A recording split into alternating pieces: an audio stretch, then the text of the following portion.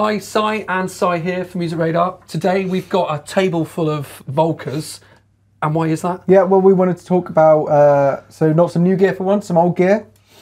Specifically gear that is 10 years old. So it's 10 years this year birth. Since Korg first released their first Volca. Mm-hmm. Three Volcas. Yeah, so I looked this up, the Volca Bass, Volca Keys and Volca Drum. The reviews that we ran on Music Radar landed, I think, October 2013. Yeah. So we're kind of just over a full decade. Yeah. And they appeared in FM. I know this because this was my first week on the job. Yeah. Was the photo shoot. It was in September, so they appeared in that issue. So we're talking, pretty much exactly a decade since the first Volcas hit the market. Mm-hmm. So we thought, let's talk about the Korg Volcas. Let's talk about whether they're still worth buying today. Yeah. Let's talk about why they've been influential, and for absolutely no reason, let's just rank them. We're going to rank them. We're not going to rank all of them. We're going to rank maybe the top 5. Yeah, we're going to tell you our favourites. Yeah, a couple of notable mentions. Maybe the odd sort of one you should maybe steer clear of. But yeah.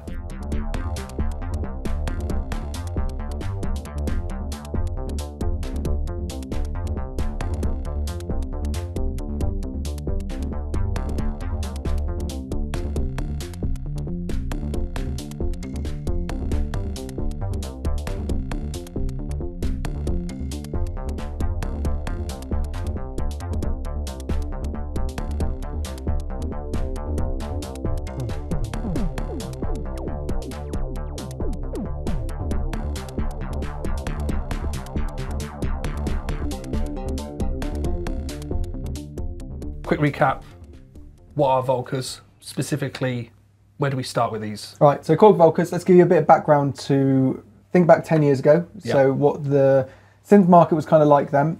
So Korg had already released a couple of like really small, really affordable little gadget type things back then. Yeah. So we had the Monotrons, Monotron delay, which is still, you can still get, are still really cool little Duo things. you can still get as well. Yeah. So there's these, the Monotrons, if you're not aware of them, are like these little tiny analog ribbon controlled synth things. They're kind of cheap and cheerful, make some weird sounds. They're not like the most versatile things, but they're quite cool, and they were really cheap. After that, they Korg brought out something called the Monotribe. Yeah. Which was kind of like an evolution of that, and basically a precursor to the Volca, which was like a little kind of mini analog groove box. Again, it was kind of cheap, it was kind of limited, but bit bigger than these guys. Bit cool, a little bit bigger, a little bit less flexible in a way. Yeah. But that was coming up. That was all coming out of like the noughties kind of synth market. So late 90s, early noughties, back in that time, there was like a lot of virtual analog synths, things like the Novation Novas, the Micro Korgs, things like that. Yeah, and the Electribes, the original Electribes. Yeah, so like kind of the whole realm of analog. It's not that analog synths weren't available or weren't cool, but definitely at like the cheaper end of the market, you didn't really have, like, you certainly didn't have cheap analog synths, really. You didn't really have that much in the way of like small and cheap bits of hardware like you do now. No. Like you thinking kind of things those like Dave Smith had the Tetras and things like that, which were kind of a bit smaller, kind of a bit cheaper, but compared to now, like today, where obviously you've got like all of these cool Roland mini synths and pocket operators and Volcas and things like that. There wasn't really that at this time. They basically kicked off a revolution. Yeah, and so that's kind of why the Volcas are still, that's why they're important and that's why they're worth talking about, is because they're the kind of things that ushered in a lot of these kind of cheap and cool bits of hardware we have today. So the first Volcas, they were announced in 2013. The first 3 were the Volca Beats, Volca Bass and Volca Keys. All of which you can kind of guess what they do from their names. Volca Beats was a little multi-part drum machine. It was analog, or had at least some analog sounds in it. Kind of took a few cues from classic Roland things. It had a design that looked a little bit kind of 808-ish. Then you got the Volca Bass, like this one here. Again, design that's kind of got a little bit of a hint of the 303, and the name, as you can tell, is kind of a bass synth. The knobs are a bit of a giveaway, aren't they? Yeah. And then the Volca Keys, which doesn't really kind of reference a classic bit of hardware quite so much. No, at the time it was a bit of an outlier, wasn't it? Because these were very much like, things we recognise. The Keys was a bit sort of slightly different, but nonetheless very cool. But the thing that was kind of sort of game changer, I guess, about them at the time is these were all analog, and they were all landing for prices around like £120, I think, $150, I think was what they first launched at. And like, so the Volca Keys is like a proper four voice analog synth. I mean, it's in a small little container like that, but it's a genuine analog synth for that price. Same Volca Bass, it's like 3 oscillator analog bass synth for under $150. Which still by today's standards. Beats, again, like analog drum sounds, proper drum hardware at that price, which was like, it was a big deal then. Like you say, it's still, you know, it's still pretty impressive now. So what do all these Volcas have in common? They're all, as you can see, they all come in basically the same size container, which, to use a completely outdated reference, kind of reminds me of like a VHS tape. Yes, it in does. terms of size and shape. Which, again, you're going to have to look up what a VHS tape is. But they all have a few shared features. So all of these Volcas, they all have built-in speakers, so you can kind of just hear them straight out of the box. They all run you can run them on AA batteries. If I can, six of them. Yeah, 6 AA's. If I can take this off. There we go. Yeah, so you can pop 6 AA's in the back. And they came batteries included. They come batteries included. You can also plug them into a 9-volt power adapter, which doesn't come in the box. No. Korg sell that separately, don't they? They all have these. Most of them, other than the Volca modular, which we'll come on to later, all have MIDI inputs. Yeah. And that was something that was quite a big step up from like the Monotribe and they were very much on their own. They were like locked in, weren't they? Yeah, by adding these like MIDI inputs, you suddenly turns these little synths into something that's a bit more usable in the studio, because like they've all got another feature they've all got here is this little touch sensitive kind of sequencer keyboard controller. Also controls a few parameters and things like that. Which is a common feature across all of them in some form. The Volca Keys here's got a bit, and the Volca FM have kind of got slightly bigger, more keyboard-like ones. Yeah, and they crammed a couple of octave on it, plus, and a little bit usable, not entirely. Yeah, they're a little bit usable, but having those MIDI inputs means that you can actually plug a proper MIDI controller in, pump some MIDI out of your DAW or whatever, and actually use them properly in the studio.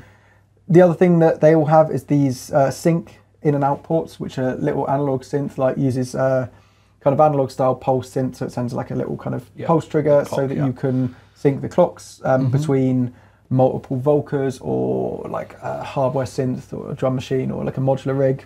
And then they all have this kind of little mini jack output, which is basically the only audio output other than the built-in speaker on all of them.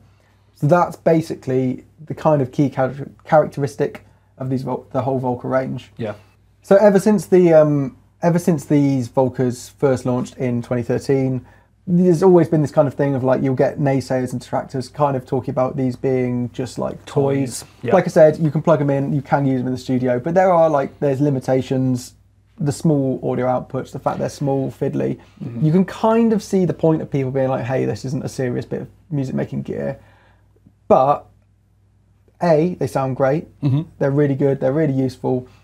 I think the argument of people saying anything is like a toy, depends how you use it. Also, the fact that over the years, the amount of genuinely brilliant artists who've made music using these and continue to, I think, kind of completely like writes off any criticism that they're not serious bits of music gear. So we were talking about this earlier. Like so for example, a couple of years I saw.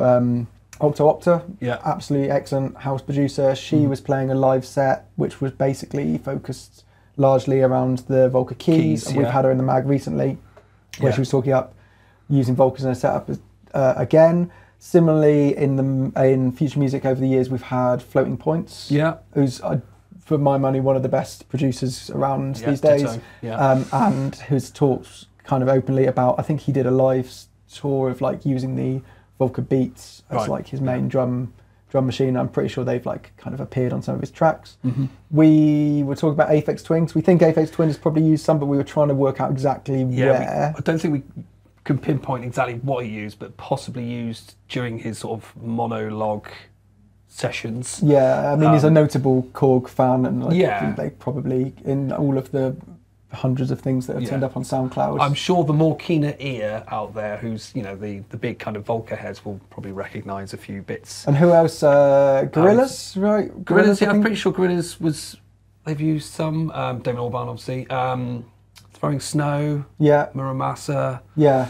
So like a lot of genuinely brilliant, genuinely successful producers have made music using Korg Volca. So any argument being that, like, you know, it's not a serious bit of music making kit is just nonsense. I mean, there's countless more. I mean, we obviously can't sort of list them all off, but yeah, like you say. And so we're going to go and we're going to rank these. It's worth saying before we rank them that aside from one thing that we're going to start with, there's not really any bad Volcas. These are all, they're all we're going to pretty great. That right first thing, aren't we? But yes, they are all really good fun. Yeah, really useful. The whole range is great. Yeah. And also, I hate to admit that we're being subjective because I'm very much of the opinion that we're completely right, and actually anyone else who's different from our opinion is factually wrong.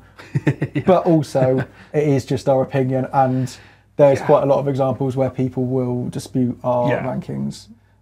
So disclaimer: this is good for the comment section. We're going to pick our top 5. You are not going to agree with half of these, we're sure. So you can do your own listing and have a fight in the comments. However, I think we can all agree. Yeah. The bottom of the pile.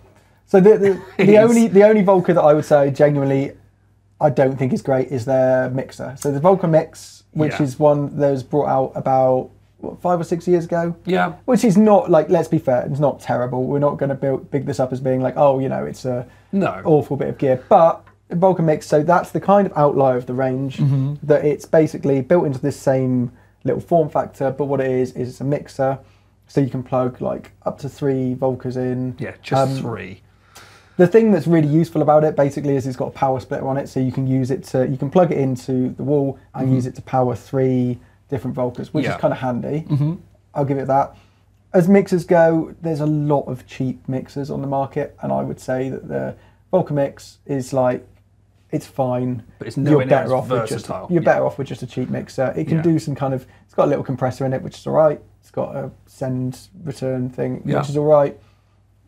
I think there's better mixers. It's just all right. There's a lot of good cheap mixers out there. And the rest of the range of Volcas completely eclipses it, I think. So that's our kind of bottom of the pile, number 10. We go to the top 5. Let's rattle through so there's 4 that we're not including in the top 5. Okay.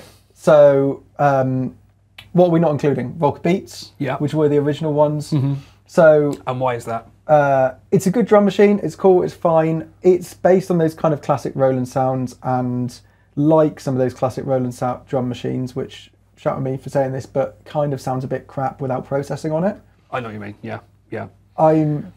People will definitely disagree with this. Yeah. But which is fine, and that's not a problem. But the thing about that is that because it's worth putting processing, particularly on things like the snare and like the kicks as well, you kind of, for a drum machine like that, having it all coming out of this one little mini jack thing is a little bit awkward. Yeah. Now, as I'm saying, we literally touched on a minute ago the fact that Floating Points, who's someone who's a great producer, was talking about doing a whole live show based on the Volca Beats. So I will quickly admit that I'm proven wrong straight away. Yeah, I mean, it is, you know. But for me, that's another one that's, you know, it's definitely not a bad bit. We have to definitely not a bad bit of gear, but it's not making our top 5. No. Similarly, not making our top 5, the Volca Keys. Volca Keys is a... Now, this is where I fight you on this, but go on. You disagree with me with this, and loads of people disagree with it. It's cool. It's a 4-voice proper analog synth for under that price. But in the years since it's come out, you've had loads of other affordable analog and non-analog synths. And the Volca Keys is kind of, it does cool things. It's a bit weird. It's got like a kind of nice kind of ring modi mode and sort of unison modes and things. But it's not the most versatile polysynth going. It's a bit weird. It's a bit esoteric. That's why I love it. That's why I love it. Yeah, and it's very fun. It's very cool. And I totally get why people love it. But it's not one that I've ever personally... It's not one of my favourites. I know what you mean. And the reason why we're not doing 2 different rankings here, and I agree with the basic top 5, is because I couldn't swap it out. That'd be my 6. That'd be your 6. It would be kind of like a level 5 with, I think, the kick. But you know, we'll leave that. So another one in the bottom pile. There's Volca New Bass, which kind of came out a few years ago as a follow-up to the original Volca Bass here. So my thing about that, Volca New Bass is a decent little self-contained bass synth. Yeah. But its kind of flagship feature is this new tube thing, which basically it puts like a real tube or valve, depending on which side of the Atlantic you're on, into a hardware synth, which sounds like it'd be really cool. For my money, doesn't really add anything.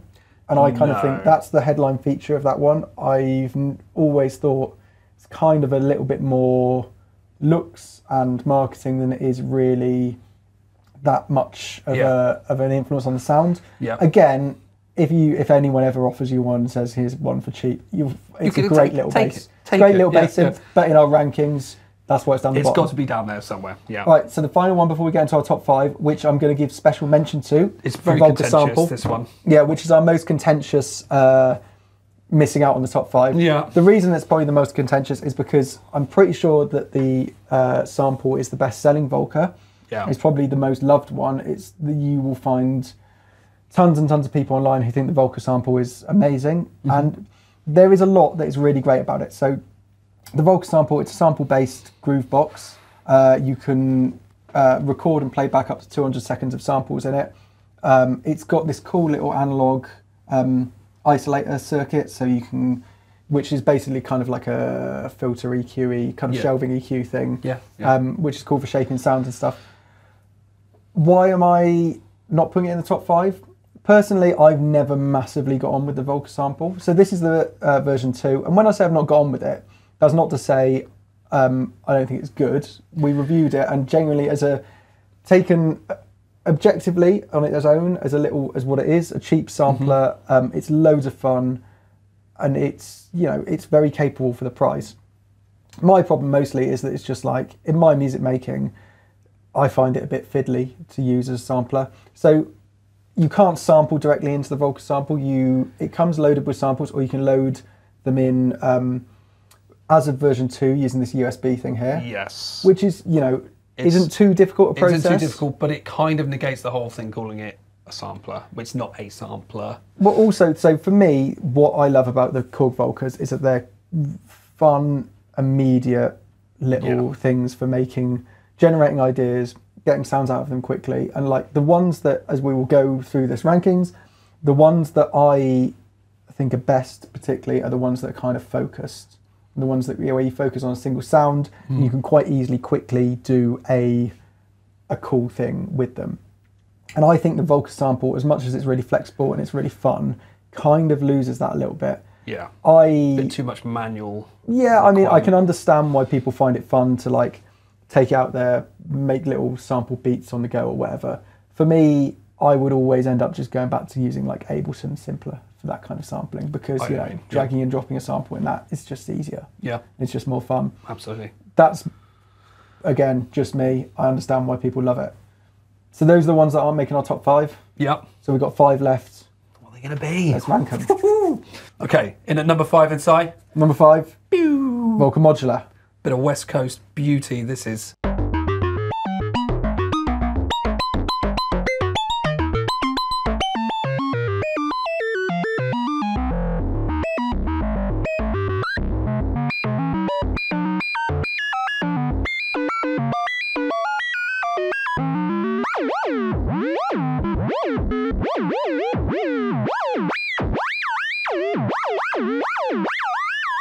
Yeah, so the Volca Modular is it's a bit of another outlier and an oddity within the Volca range, but it's very cool. It's as so you said, fun. It's basically what we'd call a West Coast synth. So West Coast synths are, in the modular world at least, or in the kind of vintage synth world as well. You hear people talk about East Coast and West Coast synth, referring to the US synth manufacturers. Yes. So back in the day, you would have East Coast, which would be Bob Moog, basically. Yeah. Which East Coast synthesis is effectively like the more common kinds of analog synthesis that we know about today, like mini Moog style, kind of wave oscillators, filters, envelopes, amp envelopes. West Coast synthesis is more associated with Don Buckler and Buckler synths. Yeah.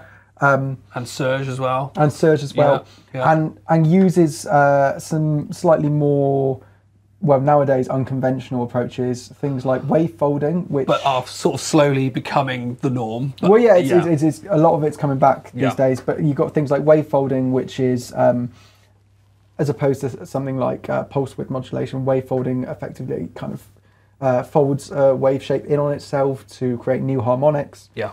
Then you get other things like function generators, which are a bit like simple envelopes, and low pass gates, which are kind of a mixture between an envelope and a filter. Yeah. And these kind of give a slightly different sonic approach. So what the Volca modular is great for is like weird little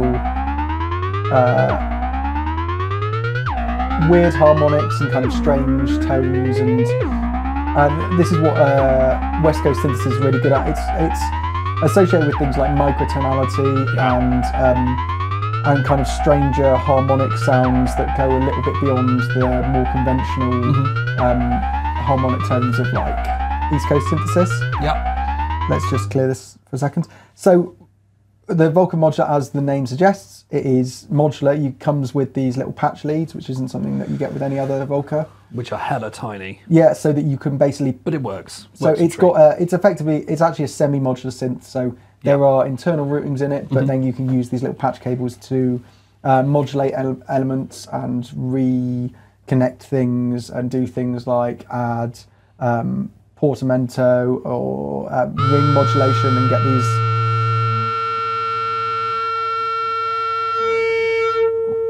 Kind of cool little harmonic overtones and things. It's also got this cool little digital reverb. It's also got a microtonal function in it, which means you can effectively like retune the frequency of each keyboard pitch. Yeah. Which is something. It's kind of good for creating non-Western tunings, but also something used heavily by people like Aphex Twin and stuff like that for creating slightly more experimental tones and things. So it's definitely the most out there and experimental of the Volcas.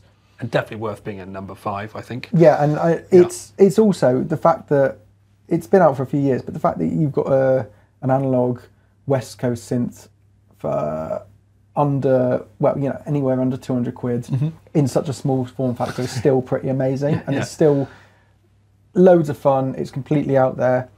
It's completely weird and it's great. Yeah. Downsides to it. So the downsides to the Volca modular is that it's got CV inputs as you would expect with like a modular style synth, but because of that, it's the only Volca in the range that doesn't have a MIDI input. Yeah. I mean, it's understandable why that is because of the whole modular nature, but it does mean it's a little bit. Yeah, I know what you mean. It does mean it's a little bit less straightforward to integrate into a setup than some of the other Volcas. Yeah. It's also, you've got these patch points and you're using these mini patch cables, which kind of hold up here. You can kind of see their they're tiny little wire things.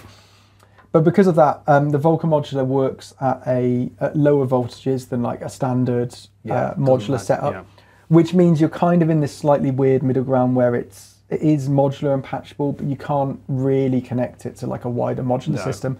If you look online, there are like people have created hacks and kind of various conversion things. And if you're a kind of DIY type person, there's probably stuff that you can do to integrate it. But don't go buying a Volca modular thinking like, hey, I can just use this as the base for my forthcoming Eurorack system. It's a closed system. So but so it's kind of in its own, because we are, like we say, we're talking about these Korgs in their own in their own right. So it's fun and it's really cool and you can do a lot of experimenting with it, but at the same time, it's not the kind of gateway into a wider world of modular.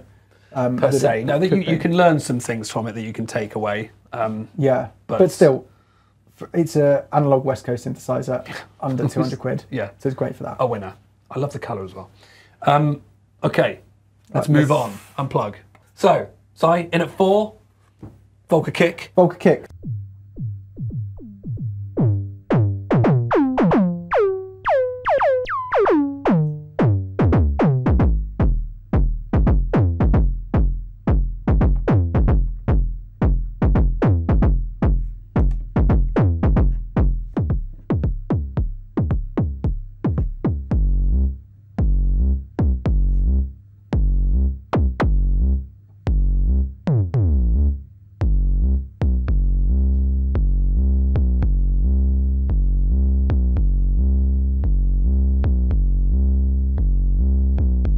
So earlier what I touched on is how I like, particularly like the Volcas that like focus on one thing and great for generating specific ideas around a kind of a specific kind of sound. And the Volca kick is probably the best example of this. Yeah. Whereas like a lot of the other ones have multiple voices or different drum sounds or whatever, Volca kick is effectively a drum machine, but it's a drum machine only with one sound in it. Yeah, which but that sounds a bit crazy on the face of it, but it's not. That sound is very cool. So what, as the name suggests, Volca kick is kind of specialises in kick drums, but it's not just a kick drum machine. No. What this is here in the middle is an MS-20 resonator. So the MS-20 is one of Korg's most famous and beloved synths, classic synth, and one of the things that the MS-20 is known for, these really kind of gnarly, meaty sounding filters. Yeah. And so what this resonator is here is basically a version of the MS-20 filter.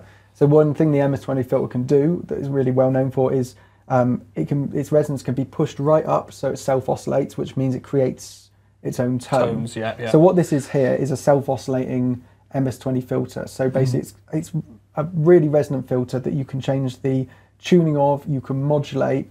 You've got these bend and time things here. So we can change the bass pitch of that filter tone.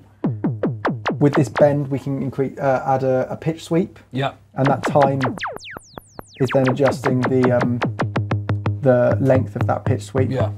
And what that combines to do, what that combines to do is to create.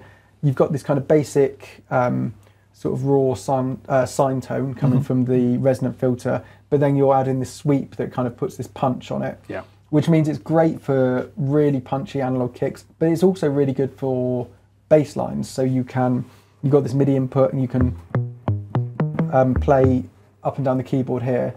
So as well as doing kicks, we can do these really nice bass, kind of simple punchy basses, almost like what you would get from an 808 bass in hip hop or something like that. Yeah. Like, or brilliant for like drum and bass subs and stuff like that. Yeah, absolutely. You've got a basic amp envelope here with an attack, which means we can kind of elongate and soften them a bit. You've got this pulse thing here, and what that does is adds a little extra punch to the start, which again is really good for if you're using it to make kicks or toms. And then it's got a nice drive circuit here, so we can add, which kind of adds some really nice like mid-range harmonics. So yeah, the thing I love about the Volca kick, like I said, it's kind of just focused on just creating this one sound, but there's a surprising amount you can do with it. Yeah. You can do these bass tones, you can do these kick tones, you can put accents on using the sequencer. For something so simple, you can get quite a lot out of it. Yeah, I mean, if you're someone who makes sub-bass focused, forms of dance music or hip hop or whatever, there's a load you can do with this. Yeah, and I think for the price, it's pretty incredible. And it's just, I remember when we got this in for review, I got lost making a sample pack of about kind of 30 kick and bass samples just enough, just from just tweaking little things. And it's so much fun. It's really focused. It's well worth the money. Absolutely. And that's why it's number 4 in our number top 5. 4. So Si, in at number 3 is Volca FM. Volca FM. So or Volca FM 2. Yeah, so it's worth saying Volca FM. There is the Volca FM 2. This is actually the Volca FM 1 we have here. The reason we have this, and the reason you will notice that it looks way dirtier than the rest of these. So quite a lot of these have been very generously lent to us via Korg. A couple of them, which you will notice are filthy, are my actual ones. So this is the ones that I actually own, the ones I have at home and love and use regularly. This Volca FM is one of those. This is the version 1. So what is the Volca FM? So FM synthesis is probably most commonly associated with Yamaha's classic DX7 synth, which came out in the 1980s. Which you could say ruined music altogether. I would argue the exact opposite. Depends how much you love a naff 80s synth bass. But there is that. But it definitely took it on a course away from lovely warm fatness, and we've come back round to it yet again, which is cool. We're starting an argument for another time here. Anyway, the Volca FM, so the DX7 is kind of the archetypal FM synth, and a lot of FM synths, both in software and hardware, have kind of effectively followed the same engine design, which uses multiple operators to modulate one another, in a variety of different layouts, which are known as algorithms. Yep. So what the Volca FM is basically a slightly stripped down version of the that original DX7. And so it's a lot easier, isn't it? Yeah, it's one of the things that was the DX7 was really sort of infamous for was the fact it was, unless you were Brian Eno, basically no one programmed their own sounds. No, it's using the presets. Yeah. Now, it's not like, I'm not going to say that the Volca FM is the most easy thing in the world to build sounds from, but you can properly edit what's going on with each of the operators. The operators are the FM word for oscillators. Yeah. But it's also got these nice little front panel controls here which are kind of for sort of overarching envelopes, which make it quite easy to do things like just change the kind of attack and decay natures. It's made FM slightly more accessible. Yeah, and then one thing that's a really nice touch on these Volca FMs is this velocity slider here. So the way that velocity works with an FM synth, particularly these FM synths, it's almost like rolling down the cutoff on a filter. Yeah. You can hear that? Yeah. So it's altering, you know, the velocity and the impact of those different operators, but the way it plays out is it kind of alters how much of that kind of higher frequency harmonic content is. So it's almost, you can kind of almost use this like you're rolling up and down the cutoff filter on an analog synth. Yeah. This is the version 1 FM, which is only 3 voice polyphonic. And the version 2 is 6. So doubles it. Yeah. And version 2 actually adds sort of even more things. Like the best thing that the version 2 adds is a really nice little digital reverb, which really suits those kind of 80s style FM sounds. Yeah. But in both versions, you've got a little simple ARP, which really nice for these little straight away it's nice and immediate, isn't it? Little digital ARP lines.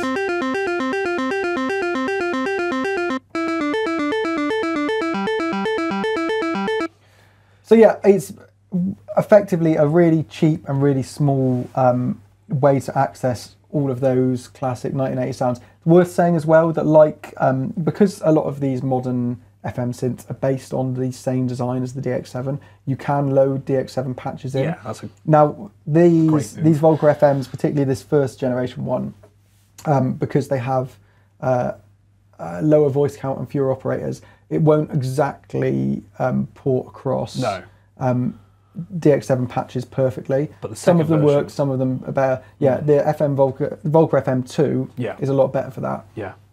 So why is this not number 1 in our rankings? Because obviously I own it, I love it, and I, to be fair, still use this quite regularly. What I will say is that it's got a MIDI input here.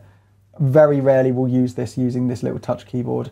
I've got big, clumsy hands anyway, and you know it's not particularly easy, particularly for a polyphonic synth like this, to play it using that little touch keyboard.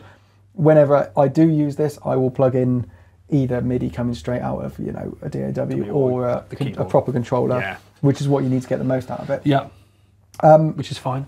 What I would say is that this came out in 2016, and at the time it came out, it was definitely my favourite of the Volca range. Yeah, and it was very much a rarity at the time because there wasn't really much in the way of like hardware synths, particularly like budget-friendly hardware synths.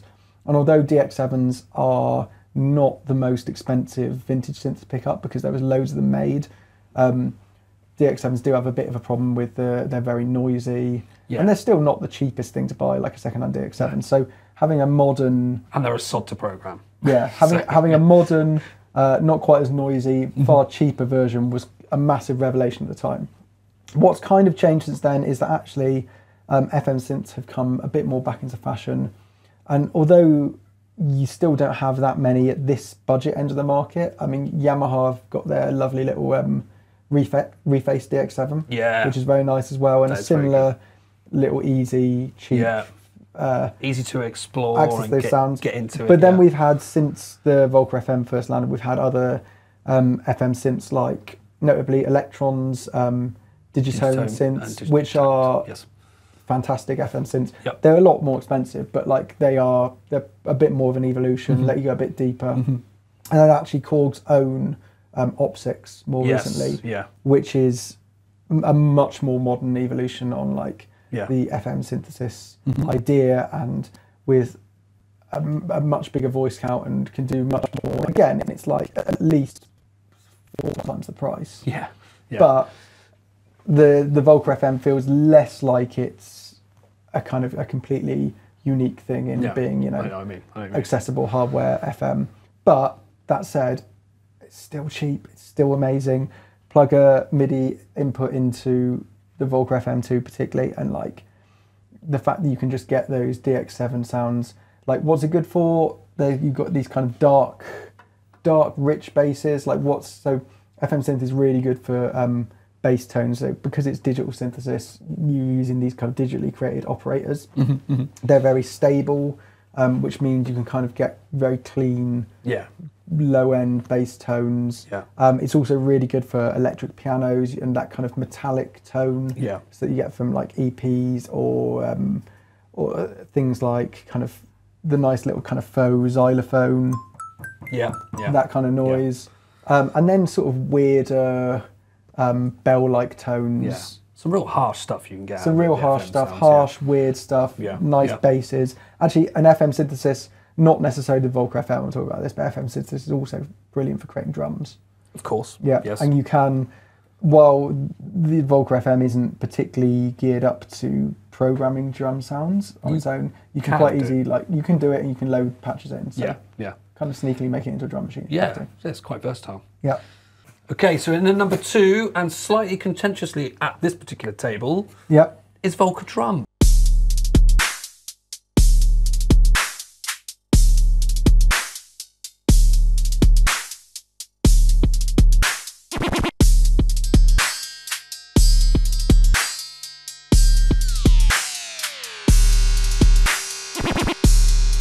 Contentiously, even with myself, I would say, because I realised that we have written a piece on Music Radar before, kind of along these lines, and I think I put Volca Drum as number 1. Which goes to show that I'm arguing with myself here. At the top of this Volca tree. There's a lot of they're so good. It's really hard. So from one day to the next, you could be switching this. So let's talk about why it's great, and then I'll talk about why it's not number 1. Okay. So why it's great is it's just one of the coolest drum machines on the market at any price point in terms of what it does.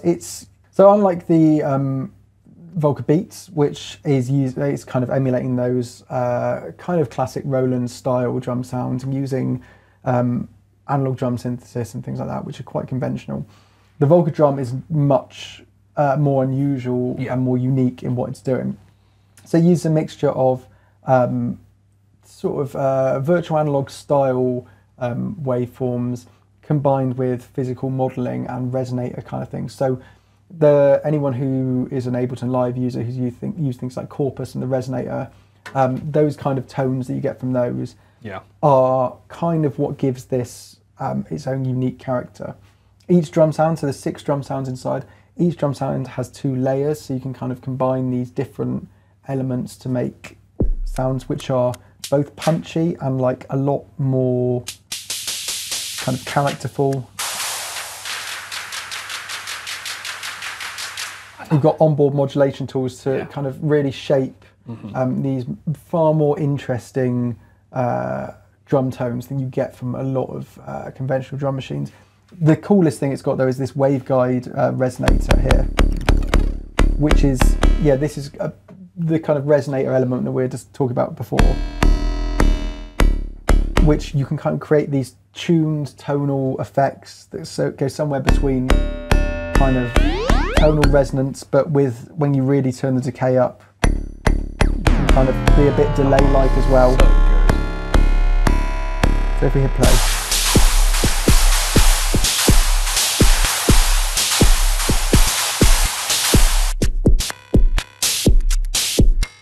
So it's just like this amazing little glitchy. You can just tweak the knobs and it's sort of.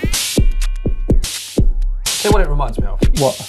Now, and I think it's slightly derived from is the original Electrite. Yeah, it's that same kind of like metallic and digital. Yeah, it's just beautiful. Punchiness. which is why I would have had it in number 1, because that was my first hardware device. Yeah. The ER1.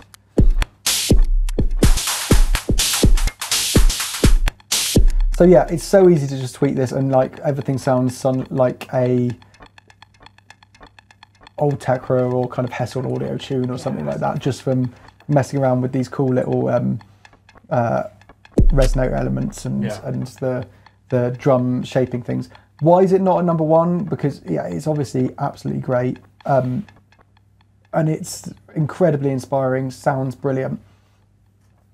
The only reason this is not at number 1, and also the only reason this isn't like my favourite bit of gear in the world, is this single output. Yes. So it's I know what you mean. It's almost like it's like someone has cooked the most perfect, your favourite meal, and you can see it through a shop window, and it's like this incredible 3-course meal with like steak and amazing dessert and things like that. Yeah. But then you're being forced to eat it through the letterbox, like one thing at a time. Yeah. It's an incredible drum synth, and Yeah. I would use it constantly, but it's just annoying having to have these 6 drum sounds on a single output. Mm-hmm. And I think when we originally reviewed this, and I stick by this, is that saying that like, just wish Korg would just take this exact engine and put it into a bigger thing. You know, so Teenage Engineering have just dropped that new KO sampler, KO2, which is like an upscaled version where they're pocket operators with kind of a bit of, that's still only got 1 output, but that's fine. But like the idea of taking something small, if Korg took this exact engine, exact design, put it into like something this big, with like a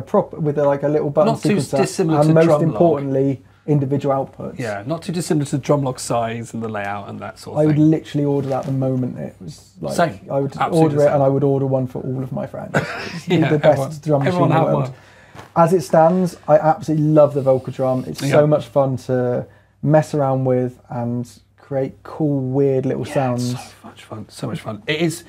So, like you say, any other day you could have picked this as number 1. It is my number 1. Yeah. However, because of the lack of outputage, it drops down to number 2, which means, of course, Number 1, number 1 is the Volca Bass were the original 3 Volcas.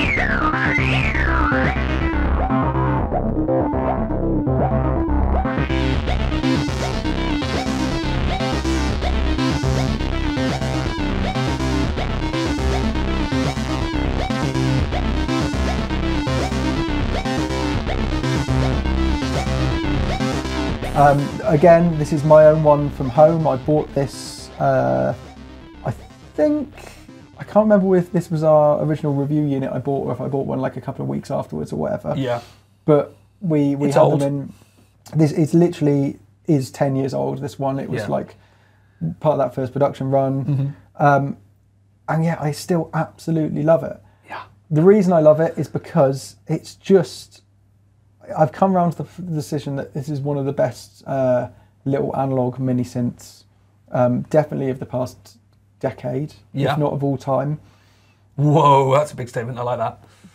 Why? Because it's kind of a bit like a 303, but it's kind of like a 303 that does weird things.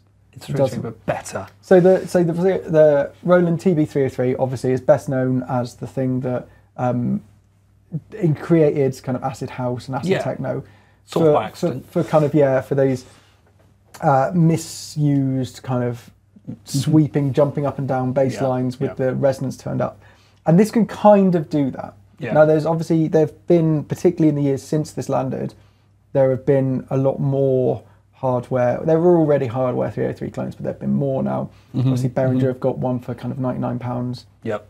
Which is much more faithful to the original 303. Yep. Donner have got that one that came out this year, which is quite cool for the price. Yes. Which looks nothing like a 303, but does sound really well. No, sure.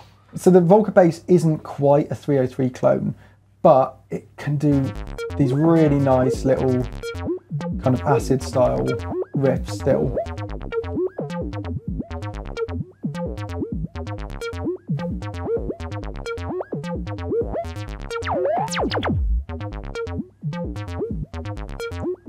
So the reason this isn't a 303 clone is because the filter's slightly different. Yeah. But also you've got things like a slightly different envelope with attack and things like that. The main thing that it can't do that you can do on a 303 is put accents in. Right. And that's the one thing that kind of holds us back from being like proper pure 303 character. The thing that means that it's much more than just a 303 clone though is the fact that it's got 3 oscillators. Yes. And so a 303, those acid house bass synths are kind of single oscillator synths.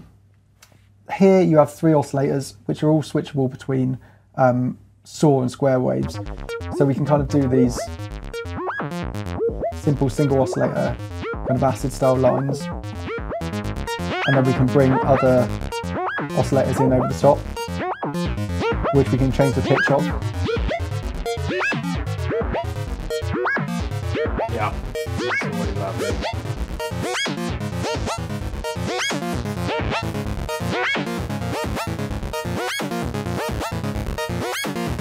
But because you've got these 3 oscillators, I mean, you can do what we're just doing there and sequencing it kind of 303 style. Yeah. But it can also do these kind of rich, almost a little bit mini Moog-ish, big kind of 3 oscillator synth sounds. Also, it's paraphonic. So if you see these selections here, let's clear everything. We can put it into paraphonic mode here, which what this does is basically means that those 3 oscillators are no longer grouped.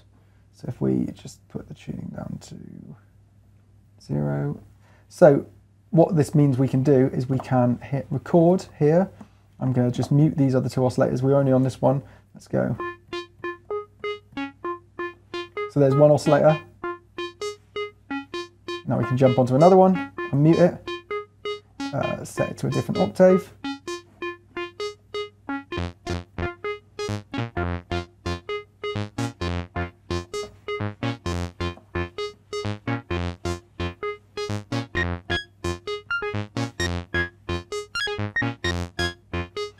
So we can program 3 completely different lines from these 3 different oscillators and still use that kind of cool acidy filter here.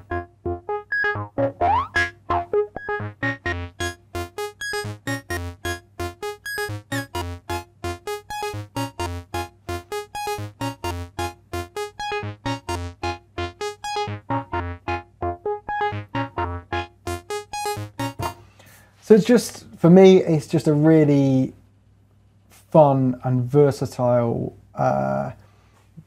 and great sounding bass synth. And I think for the reason I'm putting this in number 1 is for me, this really just captures what is fun and great and useful about the Volca range. It's like, it's not overcomplicated. There's cool things you can do. Like I said, you can do the paraphonic stuff.